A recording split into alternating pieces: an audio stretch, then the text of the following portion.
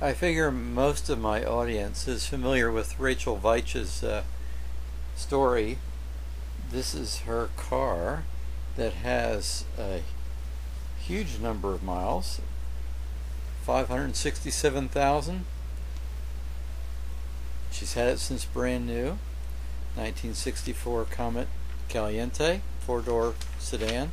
This is the third time I've videoed it, and I've spoken to Rachel. This is the third time. She is a very aware and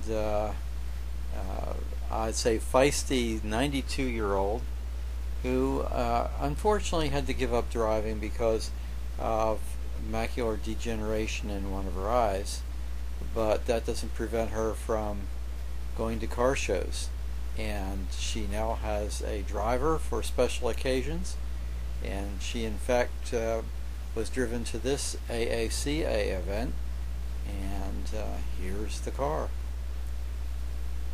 Still doing well. Rachel is not going to give up this car easily.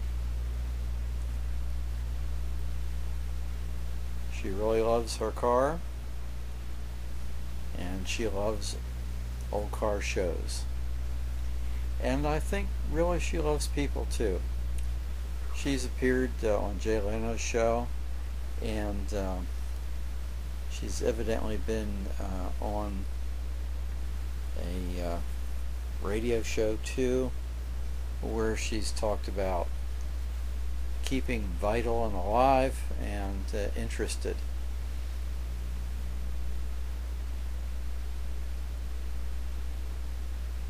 There we go. So Rachel is very alive individual despite her years, and cars help her to achieve that. So let's all hear it for Rachel. And there she is.